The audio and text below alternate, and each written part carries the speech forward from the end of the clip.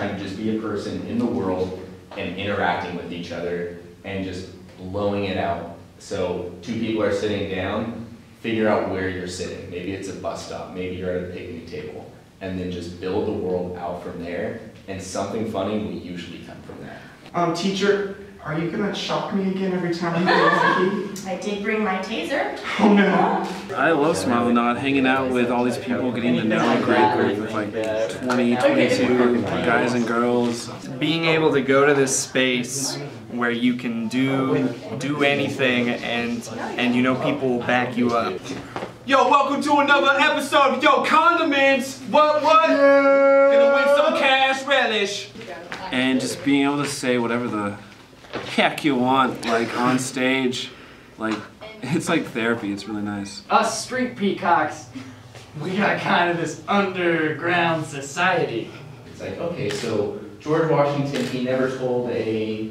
Delaware. I would say the hardest part is that girls just don't get the same laughs as guys do. Like, it goes back to like it being a lady, and it's not polite to say farts and like get down into it. And with guys, it's always been okay for them to goof around.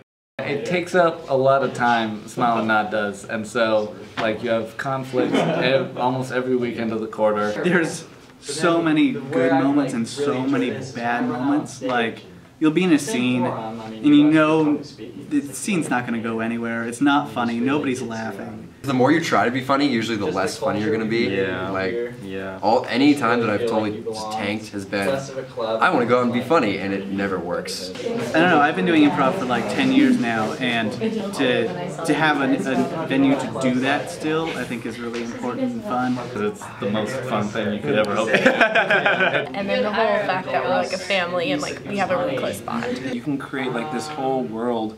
Like, I could be a dinosaur, Matt could be my egg that I'm about to hatch. Like, it's fun to create shit. I couldn't do anything else. It's what makes, you know, going to school worthwhile, at least for me. You know, I would be not having fun. Mine was like, make a big deal. We're generally just a good, fun group of people to hang out with, and that's kind of what we strive as a team, is just to be fun. Dude, come see us Saturday.